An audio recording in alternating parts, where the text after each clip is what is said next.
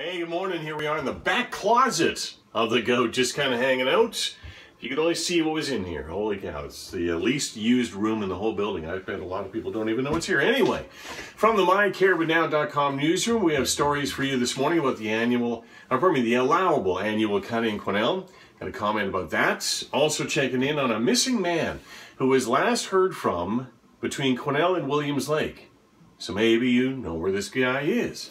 We get that story and also about a robbery having taken place in 100 Mile House at a cash machine. So we've got those stories coming your way this morning.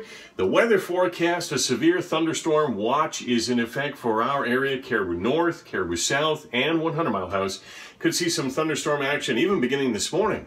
Going to be kind of cool. And then I saw the forecast for Saturday with a high of 30. Good grief, 30 degrees on Saturday. Looking at sports, results from drag racing, results from barrel racing, results from...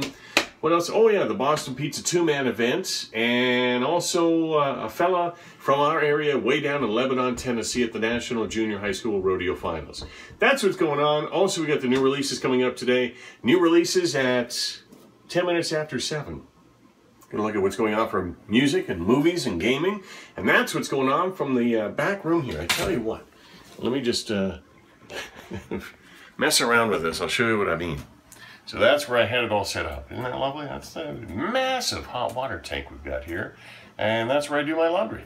So there you go. Anyway, that's what's going on from the back room here at the GOAT. Every now and again, I got to shake it up because, hey, can't have the same background twice. Want to shake it up. Anyway, I better go down this way, head down to the control room and get going for it. See you later. Bye for now.